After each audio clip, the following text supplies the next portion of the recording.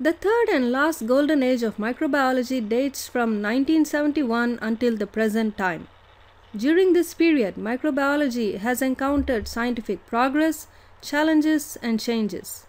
We will start by studying the impact of biotechnology.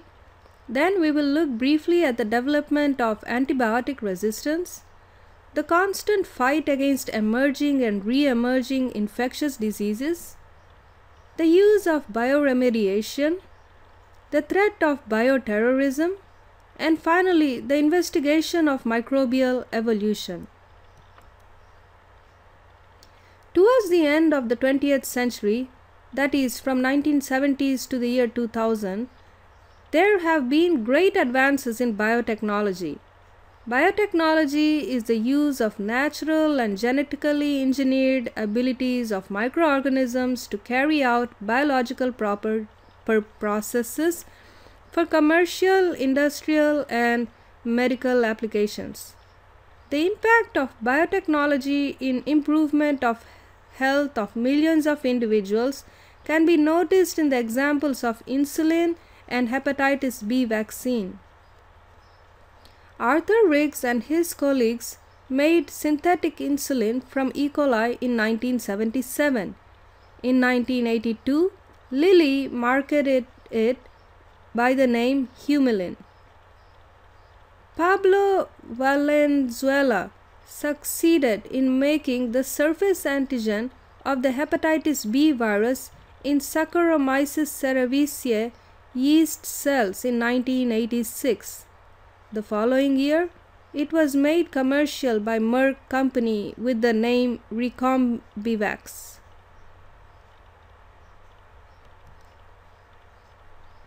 Antibiotic resistance has many aspects to be considered.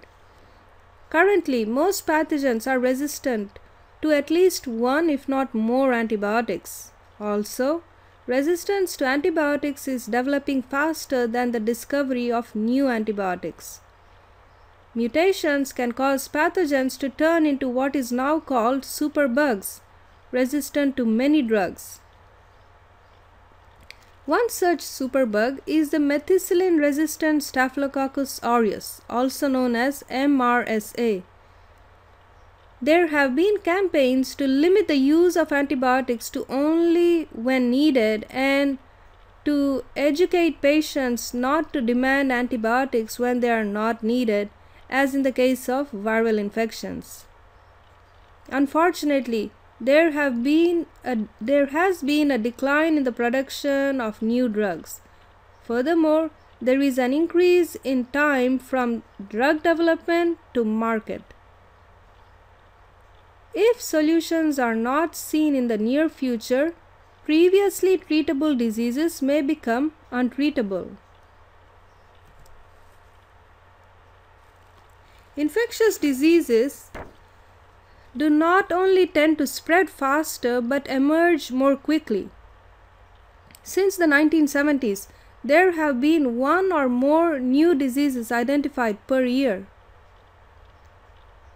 Among the main emerging diseases are AIDS, which was first recognized by the Center for Disease Control and Prevention in 1981, hantavirus pulmonary syndrome, Lyme disease, mad cow disease, SARS, and more recently the 2009 outbreak of swine flu.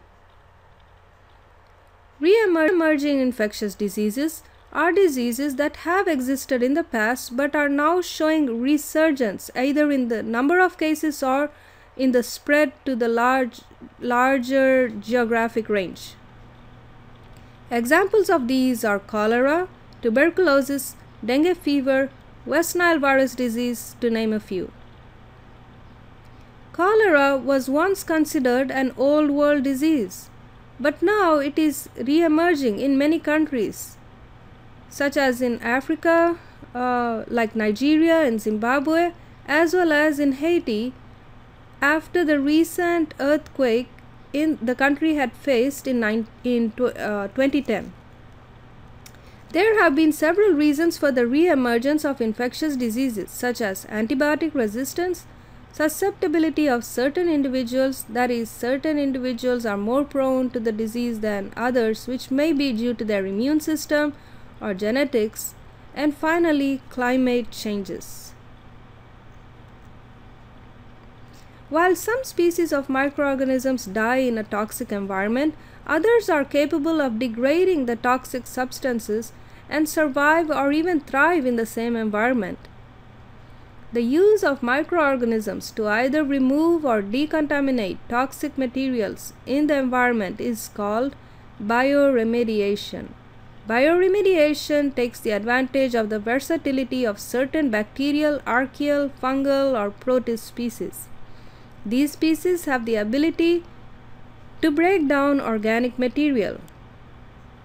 One example of bioremediation is the cleaning up of toxic oil spills by microorganisms that help degrade the oil. Scientists therefore tend to enhance the growth of such microorganisms. Bioterrorism is the intentional or threatened use of biological agents aiming to cause fear or in actually inflicting death or disease upon a large population. The biological agents used in the attack can be bacteria, virus, or toxins. During World War I, anthrax was used to kill animal populations, but it was relatively ineffective.